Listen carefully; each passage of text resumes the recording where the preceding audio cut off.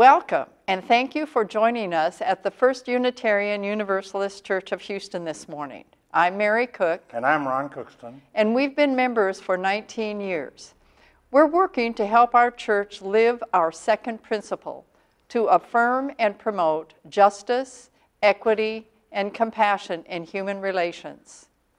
After addressing the events of the week, Reverend Scott will begin our sermon cycle this morning by examining how our Unitarian Universalist sources can be a touchstone to help ground and inspire us during these stressful times. For those of you new to our congregation or our online services, I invite you to continue watching after the benediction to hear more about Unitarian Universalism. Now we invite you to hear our call to worship.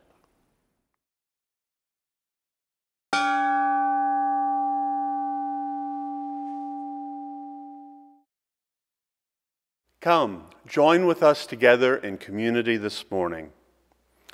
In a week when the bilge water of the past year breached the hull of the new and attempted to capsize democracy, we are here together. Yes, we are here to consider how we might be a catalyst for justice in the world. But we cannot forget we are here in support and love of one another. We are here to express gratitude for those things and people in our lives that have brought us warmth and love, and to express gratitude for the gift of life itself. We are here to consider our lives and how we might make our lives more whole, more meaningful, more considerate. We are here this morning for all this and more. Come, let us worship together.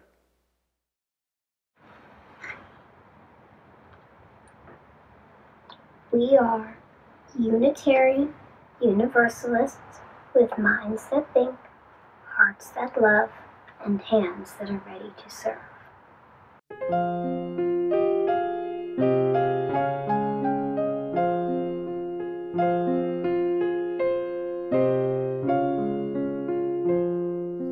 Gathered here in the mystery of the hour, gathered here in one strong body, gathered here in the struggle and the power, Spirit, draw near. Gathered here in the mystery of the hour, gathered here in the mystery of the hour, gathered here in the mystery of the hour, gathered here in the mystery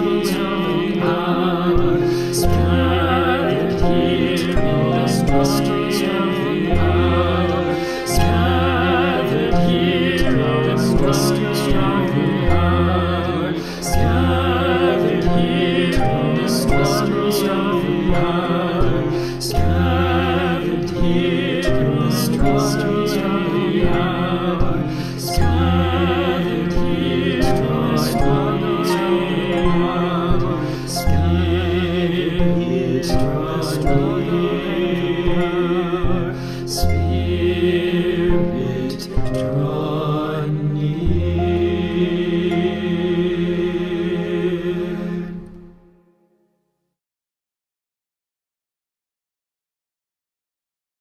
Good morning and welcome to our big idea.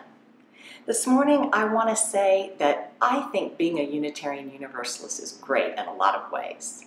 One of the ways is that we find meaning from lots of different places. We can find our own faith in a poem, in the sunshine, or in an act of justice. This morning in particular, we're talking about how we can find our faith in our own direct experience. We can find it in things that make us say, wow. Things that we don't completely understand, that we might call mystery. Things that give us a feeling of awe. Like lightning on a stormy night, huge cracks of electricity burst across the sky. like leafcutter ants, carrying pieces of leaf bigger than they are as they march in line through the woods. Like the light from the stars takes years to get here to Earth, where our eyes can see it. Like how some songs make me dance, other songs make me feel connected to something big and emotional that no words can describe my feelings at that moment. Like air, it is invisible until it blows the leaves or comes in a storm, when the wind is strong enough to blow down a building. And that amazing moment when that first gasp of air is pulled into a newborn baby's lungs just after they are briskly slapped on the back. I always feel connected to the big mysterious universe when I look at the full moon. I feel a part of something unknown and yet so grand.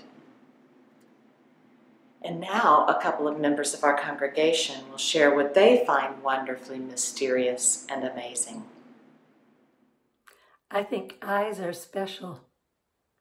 When COVID first started, I used to pay attention to people's masks, not to their eyes. But now, I always go for the eyes because I think I can tell whether they are happy, glad to see me, saying hello, or not. There's so much that eyes can share. I think they're special. I think they're a miracle. I think what's most mysterious to me is really that we're here. That this swarming mass of molecules somehow got together and started forming these complex systems and processes that we now refer to as life, and that over millions of years those things have gotten more and more and more complex to the point that we now have consciousness. Because what is consciousness? I don't even know what it is. So that's mysterious. I mean, who am I? And how did I get to be like this? I have no idea. I'm always in awe of this time of night where the sky changes colors and the sun sets. People are winding down for the night and their nighttime rituals are starting. It makes me feel connected. For me, the mystery is the fluidity of the world around me, the constant movement. Even in the most solid of rocks, the atomic particles are whirling around. We leave you with this question. What brings you awe? What is wonderfully mysterious to you? We hope you find your own curiosity brings you a feeling of connection to the mystery of this amazing world we live in and the universe beyond.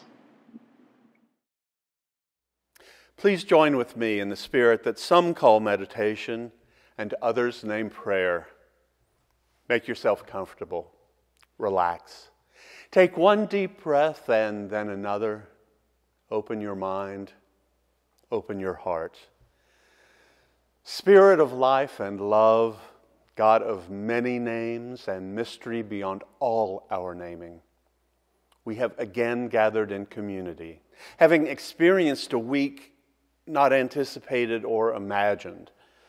After nearly a year of anxiety, months of stress, all endured without the face-to-face support of friends and family, we are ready to move on. We are ready for a vaccine. One by one, those we know are receiving it. We are so looking forward to the time we can gather together again. We are ready for a reconciled nation. We may never all agree, we may never all believe the same things, but we are ready for a time when politicians do not amplify animosity for their own ends. May we remember that in order to lessen our anxiety, we must show gratitude and we must help others.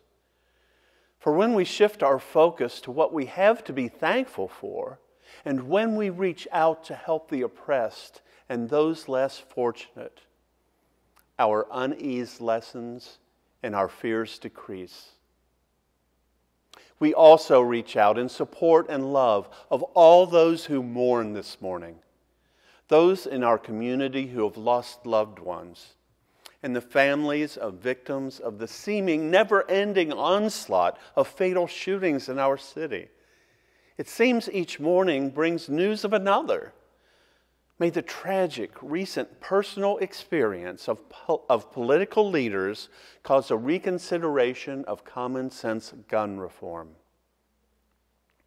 We pray in the names of all those known and unknown, present and absent, remembered and forgotten. We pray in the names of all helpers of humankind. May the congregation, absent in body, though present in spirit, say Amen. We pause now, together, to lift up that which sits heavy and light on our hearts. I invite you now to say the name or bring to mind those you wish to be held by the loving embrace of this religious community. They are part of the great cloud of witness and memory, and we will, even if we do not know their names, hold them in our hearts.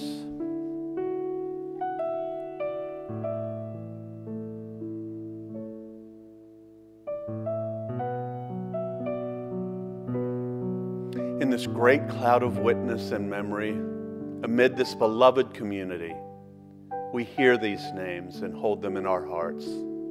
Let us remember the suffering and joy amid and among our community that we do not know. We pause in awe and wonder of the mystery that is life. In the spirit of love, in the spirit of hope, and in the spirit of compassion, I invite each of you to enter into a time of silent prayer, meditation, or reflection.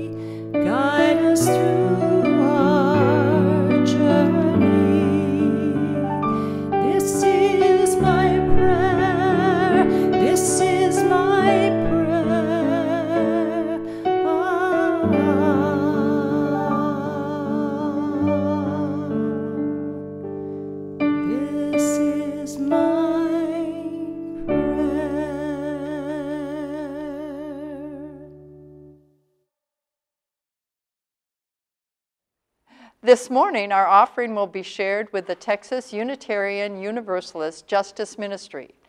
Let's hear from Chuck Freeman, the Executive Director. Buenos dias and Happy New Year, First UU Houston. I'm Reverend Chuck Freeman, honored to be the Director of your Texas Unitarian Universalist Justice Ministry. 36 of our congregations, of which you are one, organizing for justice in Texas. Let me tell you about some things we have done and what we will be doing. With the leadership of your ministers and your Justice Coordinating Council, we formed the Texas UU the Vote Collaborative, touching over 42,000 voters in this past election. As you know, we had record turnout in Houston, record turnout in Texas. I do believe it made a big difference. We were able this time, using our 501c4, which the IRS allows us to recommend vote candidates to our constituency. We call it our values voting recommendations. 13 of the candidates we recommended to you won election. Now, our 25 of our congregations voted on these 5 issues for the legislature starting January the 12th of this month. Racial justice, environmental justice, healthcare access, economic justice, and voting rights. We're going to be working with allies like the Black Caucus to get the George Floyd Act bill and other good things going. So it is wise for you to invest in our Texas UU Justice Ministry, because together we will bend Texas toward, and joining with me now, justice. Today, through our shared offering to the Texas Unitarian Universalist Justice Ministry, we are helping to educate and to organize member congregations to advocate effectively for public policy that upholds Unitarian Universalist principles. So we ask you to give generously. An offering will now be gratefully received.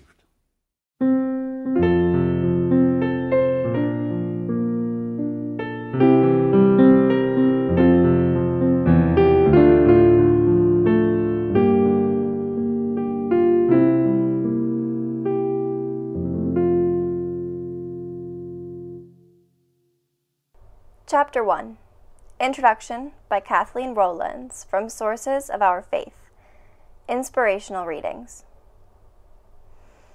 Moses encountered a burning bush and took off his shoes to honor the sacred ground he stood upon. Buddha saw the morning star and attained enlightenment. Muhammad rose from his sleep and recorded what he heard Allah telling him to write. Jesus fasted in the desert for 40 days and then returned, full of the Spirit, to preach about the kingdom of God. Each of these holy men pointed towards something larger than his own personal experience or our common existence. The first source describes how we also point to our personal experiences of awe, trying not to mistake the pointing finger for the moon. Direct experience has always been critical to the Unitarian Universalist understanding of religion. It has led us to become and to affirm heretics, those who courageously stand up to orthodoxy because they trust their own experience more than traditional authority. Today, Unitarian Universalists recognize the influences of 19th century transcendentalists who brought their bodies to the shore of Walden Pond and their eyes to the New England woods around them. We have transcendent experiences of mystery and wonder in music, poetry, and essays, in both public and private settings. We have them while sitting in the early morning hours with words that inspire us, or in the silent hush of a congregation in prayer, or through the joyous winding of a spiral dance. These experiences lift us out of ourselves and inspire us toward greater acts of courageous love. We find inspiration in the natural world, in the sly smile of a coyote in our backyard, the persistent unfurling of ferns in the spring, the dappled leaf and loamy smell of soil. We have these experiences and realize that they know no creeds and have no bounds. Our second reading is The Peace of Wild Things by Wendell Berry.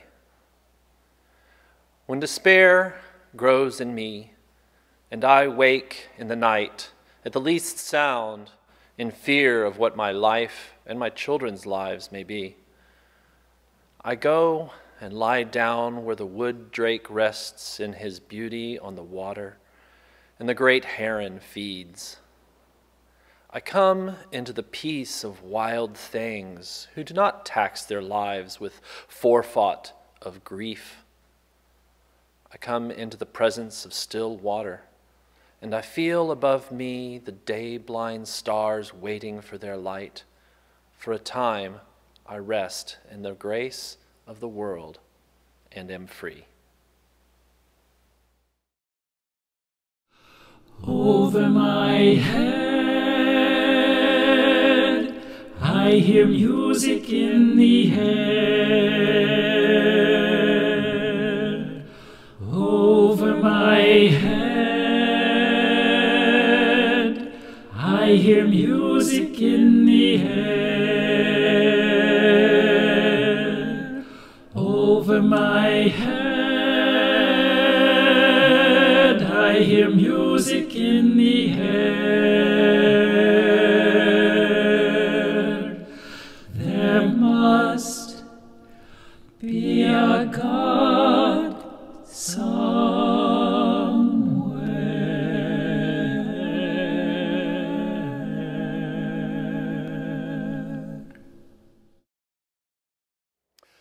Moments after hitting send on our midweek email newsletter Wednesday, one in which I wished each of you a 2020 wonderful new year, a mob of domestic terrorists stormed the U.S. Capitol. Spurred on by a sitting U.S. president's acts of sedition, these insurrectionists invaded the building in an attempt to prevent the counting of presidential ballots and deny the reality of a legal and fair election. The invasion left the Congresspeople and their staff scrambling for cover to avoid gunfire like so many American school children before them. Despite open planning to create mayhem for weeks on social media and an impassioned exhortation just that morning by the president for the mob to march down Pennsylvania Avenue to the Capitol, security was far less than it had been for peaceful Black Lives Matter protests. There is video of security guards moving aside barricades to allow the mob easier access. And one officer even posed for a selfie with a future felon. These people had been spoon-fed an alternate reality by a professional con man and reality television host whose racist, anti-elitist, and anti-intellectual populism caught much of the rest of the nation by surprise 4 years ago. Once elected, he surrounded himself with an ever-changing cadre of sycophants in order to do everything in their power to make themselves and those like them richer and punish anyone not like them, especially those of a different color. By this past July, 20,000 false or misleading claims by him while in office were documented. Believing the lies he told about him winning the election in a landslide and it being unfairly stolen, the followers violently rallied to defend a man who cares nothing about them, only about himself. In the words of French Enlightenment philosopher Voltaire, those who can make you believe absurdities can make you commit atrocities. Sadly, even on the day of the failed coup, some politicians continued to stroke the president's ego to win his approval and that of his ever-shrinking voting bloc. Even more sadly, one of those craven opportunists was the junior United States Senator from Texas, Ted Cruz.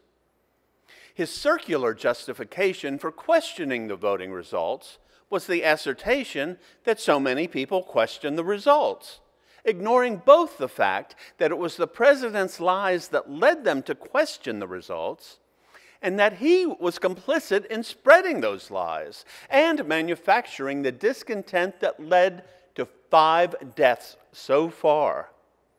When called upon to take responsibility for his role in agitating the violent mob, whose actions proved fatal, He claimed it was cynical for others to ask him to make amends for his actions when he and his colleagues had just had to contend with a violent mob. The Houston Chronicle has called upon Cruz to resign. One of our church's upcoming projects is a letter-writing campaign to both those politicians who stood up for democracy this past week and those, like Senator Cruz, who don't hesitate to set truth and honor aside if it means they might gain more power. I encourage you to make your thoughts known to those elected leaders in Washington. We've put Senator Cruz's contact information in the comments section. Now that I've gotten that out of my system, I'll move on to my planned remarks, which is suggesting ways that we might use to ground ourselves during difficult times, such as this past week. Although I had naively suggested we had begun a 2020 wonderful year, I was apparently a bit premature. The first week of the year proved as anxiety-producing as much of 2020. We still need, and indeed we always will need, touchstones in our lives to help us, inspire us, and ground us. Back at the end of last summer, firmly entrenched in the protocols of a pandemic, the ministers and staff discussed what emblems we might suggest to you to ground ourselves and encourage and buoy us during difficult times. We began by using the classical elements of water, earth, air, and fire as our first four themes. Ancient cultures such as Greece, Egypt, Persia, Japan, Tibet, and India all had similar lists of elements, which were proposed to explain the nature and complexity of all matters in terms of simpler substances. Today, we continue with a new set of models, our 6 Unitarian Universalist sources. Our living tradition of wisdom and spirituality is drawn from many sources, specifically these 6. Many of us are more familiar with our 7 principles, which are moral guides that reflect our strong values for those of us who covenant in Unitarian Universalist religious communities. Some UU congregations, including our own, have begun discussing the possibility of adding an 8th principle. This would lead congregations to covenant, to affirm and promote, journeying towards spiritual wholeness by working to build a diverse, multicultural, beloved community, by our actions that accountably dismantle racism and other oppressions in ourselves and our institutions. Coincidentally, the topic of Wednesday's Healing Racism discussion group is the 8th principle, and I encourage you to participate. As this proposed edition suggests, the principles and sources didn't emerge like Athena fully formed from the head of Zeus. There was much gnashing of teeth and rending of garments to create what we now see online and in the first few pages of our gray hymnals. The merger of the Universalist Church of America and the American Unitarian Association in 1961 was nearly derailed by the contentious debate to precisely word the original statement of the purposes of the Unitarian Universalist Association. The contention revolved around whether to include such phrases as love to God and love to man, and a reference to our Judeo-Christian heritage. A compromise version, including a critical change from our heritage to the heritage, was finally hammered out in an all-day, all-night parliamentary negotiation and debate. These remained in place until 1984, when they were replaced by the principles and purposes closer to what we know today. By the mid-70s, several issues made it clear the existing principles seemed inadequate to many. It was becoming evident that traditions other than Judeo-Christian were informing the spirituality of our members, and an emerging primary religious concern was our relation to the environment. But mostly, many, especially women, were becoming more and more dismayed by the blatantly sexist language of the original bylaws, including a reference to the dignity of man. In 1981, a non-sexist revision of the Principles and Purposes, drafted by various women's groups, was presented to the General Assembly. It caused great uneasiness, especially among UU Christians, who saw it as tantamount to writing them out of the UUA. Whether and how to refer to the deity in the Judeo-Christian tradition was again a stumbling block, just as it had been in the 1960 discussions. One committee member, the Reverend Harry Holer, suggested a solution: divide the statement into two parts.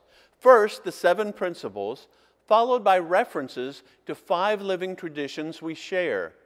A 6th tradition, earth-centered religions, was added to the statement in 1995. By 1984, the final draft of the Principles and Sources was adopted by a wide margin at General Assembly. This concludes the history portion of my remarks. And by the way, this information will be on the final exam. I thought it would be interesting to share how these principles and sources we reference came to be, and also show how the crafting of the revisions show our historic respect for the democratic process. Today, we highlight the first source of our living tradition, direct experience of that transcending mystery and wonder, affirmed in all cultures, which moves us to a renewal of the spirit and an openness to the forces which create and uphold life. Now, typically when I read this, I immediately think of how many of us, as you use, are more comfortable with our sense of reason than our sense of awe and wonder.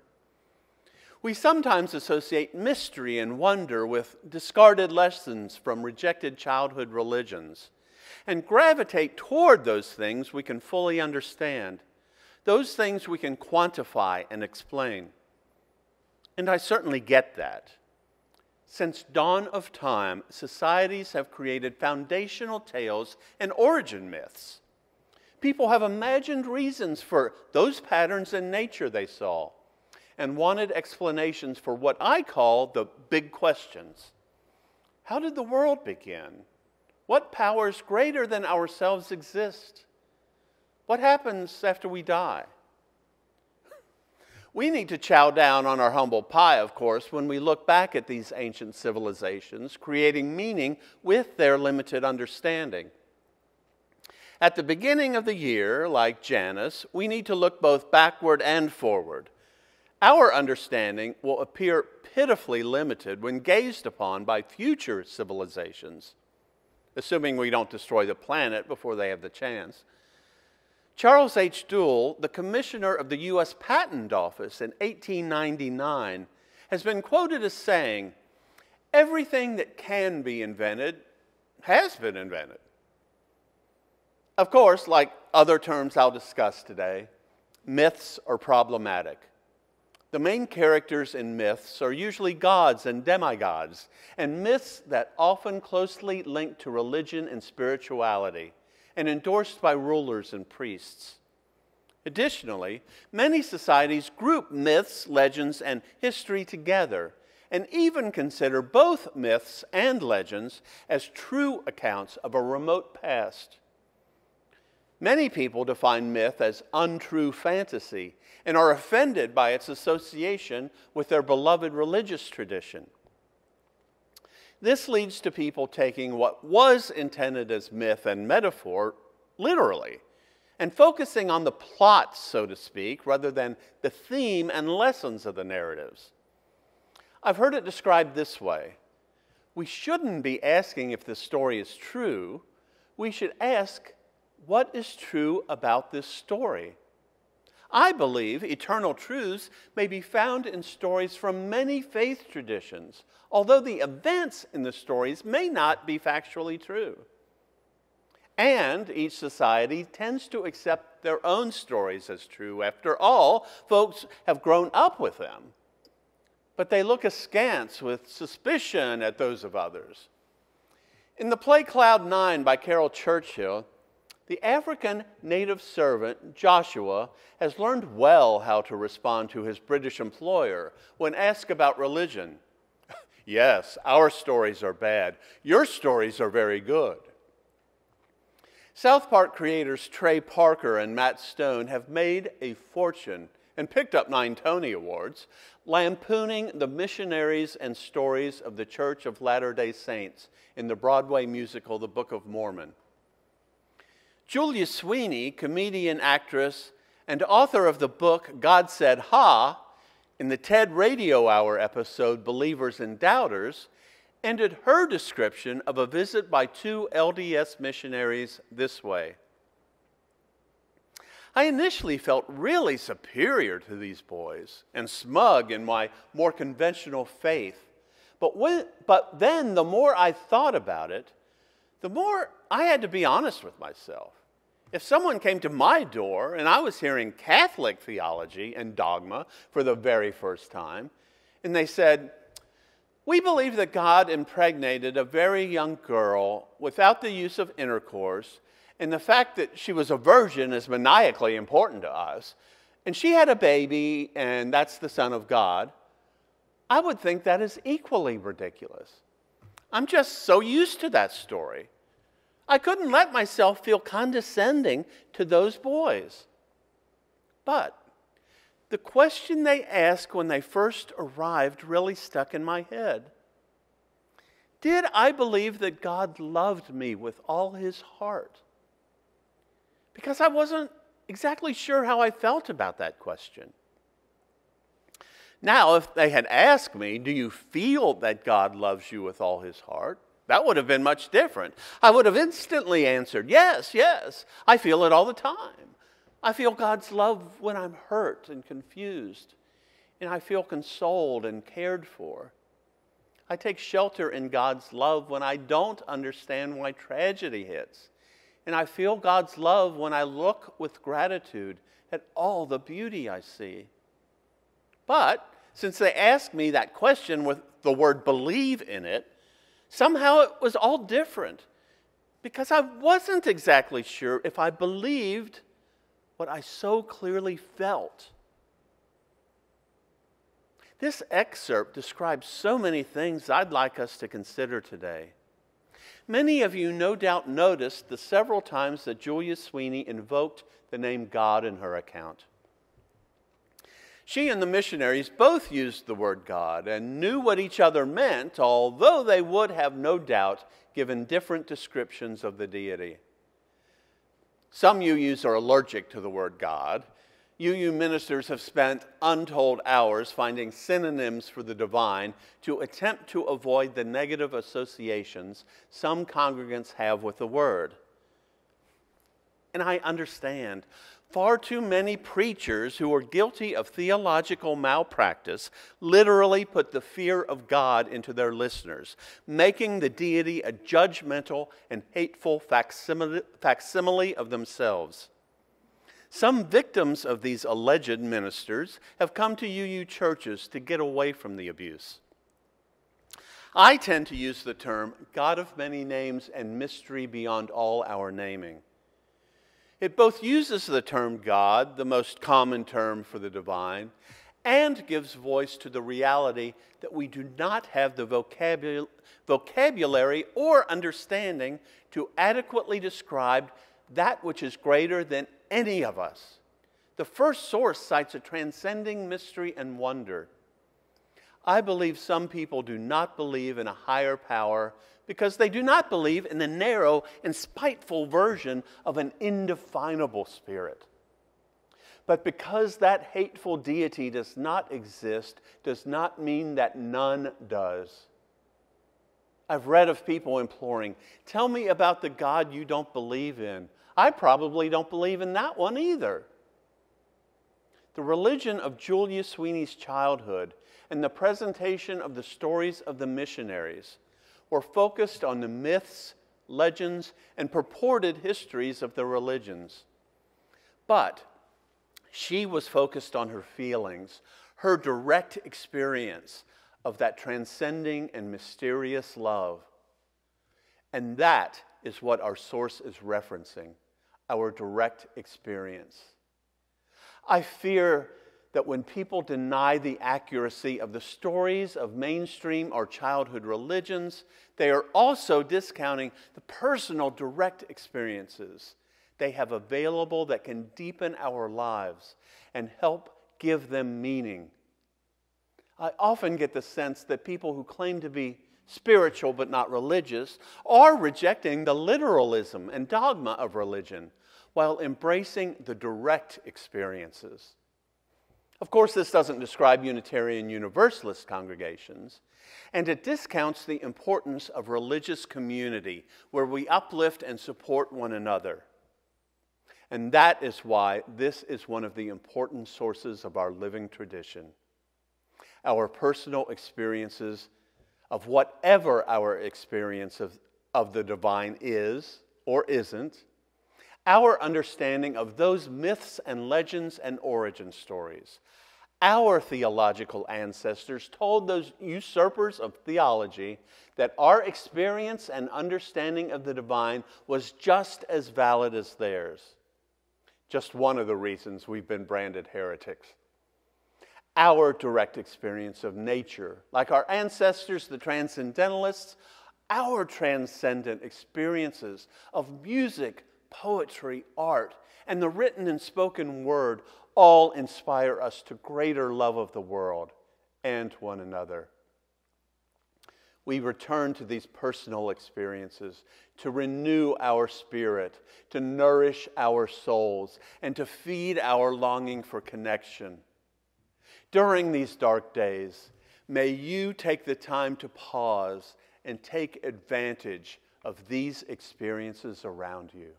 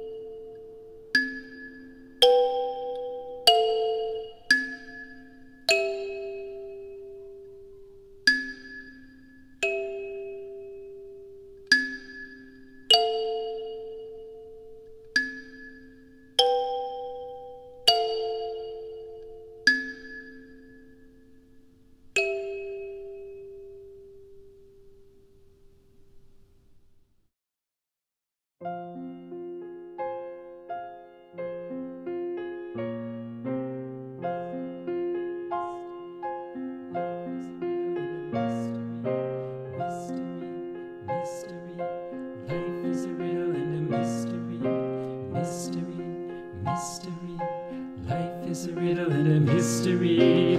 Where do we come from? What are we? Where are we going? Where do we come from? What are we? Where are we going? Where do we come from? Where do we come from? Mystery, mystery, life is a riddle and a mystery. Mystery, mystery,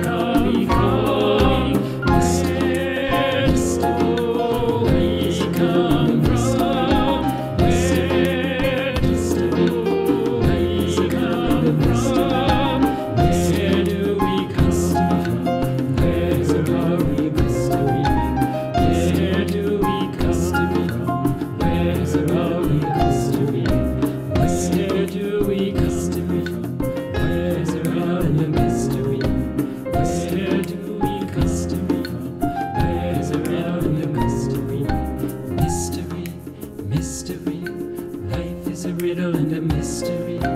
Mystery, mystery. Life is a riddle and a mystery. Mystery, mystery. Life is a riddle and a mystery. Mystery, mystery. Life is a riddle and a mystery. Mystery, mystery. Life is a riddle and a mystery. Mystery, mystery. Life is a riddle and a mystery.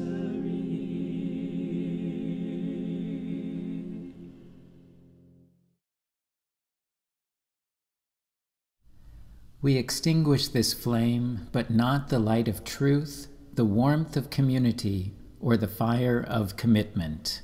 These we carry in our hearts until we are together again. I share these words of the Reverend Dr. Rebecca Parker.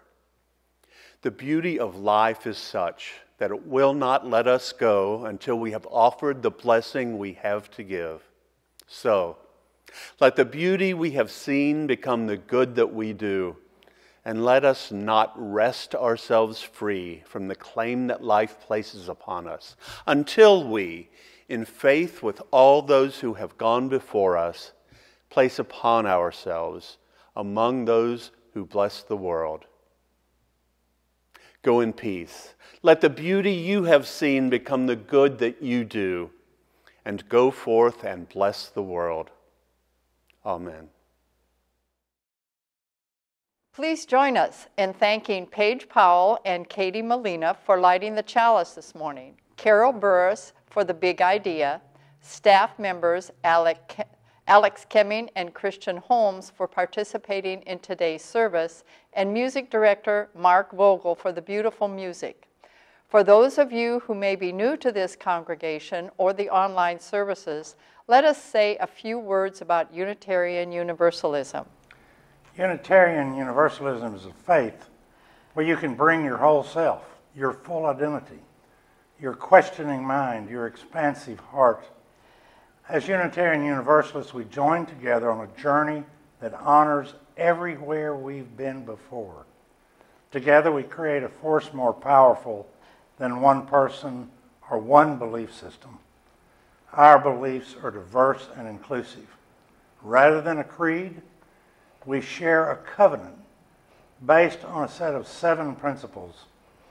These include the free and responsible search for truth and meaning, the inherent worth of dignity of every person, and the knowledge that we are a part of an interconnected web of existence that calls us to honor the earth and all creatures.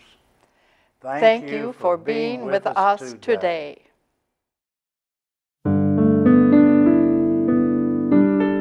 While our church as buildings is closed, our church as people is still meeting, but now online. There are weekly and monthly offerings to keep you connected and engaged with our community.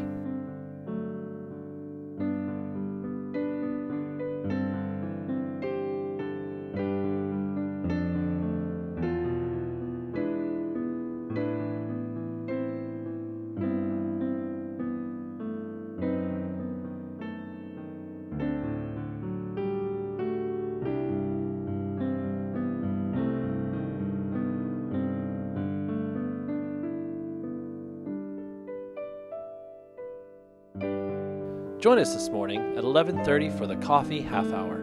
There's no topic or agenda. Log in to interact with new and old friends.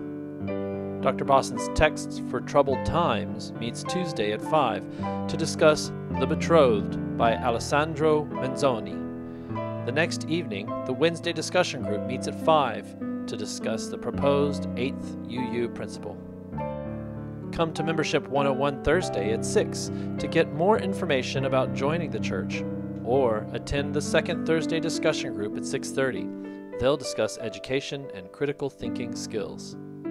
Young adults won't want to miss Friday at 3 when you can meet with others for conversation and sharing. Many of the topics for upcoming discussion groups are on our website, firstuuhouston.org/online-group-meetings. Visit there for more details and to sign up. And remember, all times shown are Central Standard Time.